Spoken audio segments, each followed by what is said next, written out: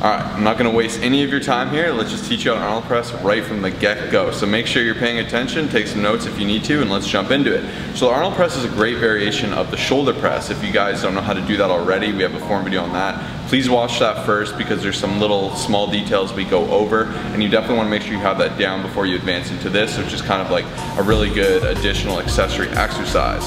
So next up, the beauty of the Arnold press and understand why it's good for you is you're actually going to start by working a lot of your anterior head. So we're in this front position and we're doing some rotary movement through to that lateral head and just kind of pushing up. So it's a really great way to switch activation and really focus control. So because of that, just to get started, you're going to find yourself a bench. You want to make sure you're on a slight angle. I don't like to be dead straight up. I find it a little bit awkward. I like having a little bit of lean and I like to posture myself. So I'm going to come back, posture myself. So you're going to start with your hands supinated, and that's just a fancy word for having them facing you. So you can see the dumbbells are facing me here. We don't want to come in too far to where it's awkward here. You can see my chest is engaged. This is how I would contract my chest. So we want to be in a strong position about maybe a little outside of our shoulder width here, elbows inward. Now from here we're going to push and rotate and squeeze. So you can see the same thing, I'm coming down. So when I get clients to do this, I'll usually say, hey, just start with your hands. So we're starting here, coming up, rotating through, and squeezing. Okay, so we're starting with that anterior head, then we're rotating to that lateral head, pushing through that lateral head, and squeezing together. Now, for a contraction here, we don't necessarily need the dumbbells to touch together.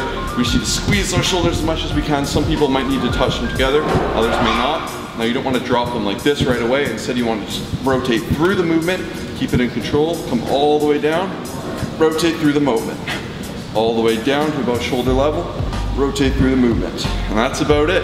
It's nice and simple, but if you want some more detail, Kyle's going to show you 3 common mistakes and how you can avoid them. Actually, before Kyle kicks me out and gives you 2 more awesome tips, I'm going to give you one I'm very passionate about, and this is the rotation. So the entire benefit of Arnold press is this rotation. It's that transfer of tension from that anterior head to that lateral head, and we're recruiting more of both heads essentially. When you're in a normal shoulder press, of course, you're going to have lateral and anterior, but here you actually have that rotary movement. So the shoulders are a ball and socket joint, and they can move many multiple dimensional ways, right? Whereas bicep is limited in its path of motion. It's a really unique and exciting muscle group. So that's why we recommend you don't go too heavy with the Arnold press. It's more about control and a really clean movement.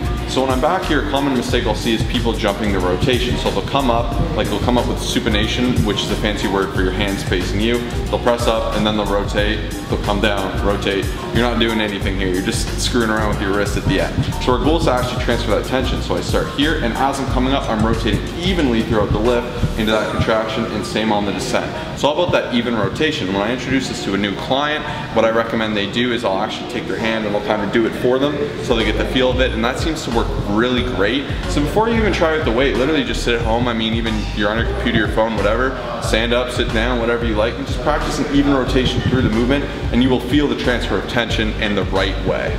And common mistake number 2 is taking tension off of the shoulders, and I see this done far too often. A lot of people will bring their elbows down towards like their belly button, and that's just going to put tension on, you know, a little bit of your chest as well as your biceps.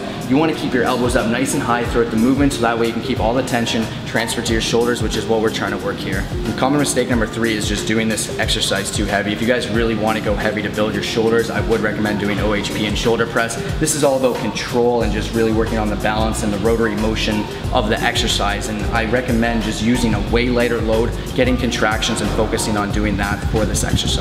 Thanks so much for sticking with us, guys. You can click the first link in the description down below to get a full form guide for every exercise you need. It's kind of like a personal trainer in your pocket, and it's absolutely free. Make sure to subscribe if you're new to the channel, hit that like button, and we'll see you in the next video. Peace out.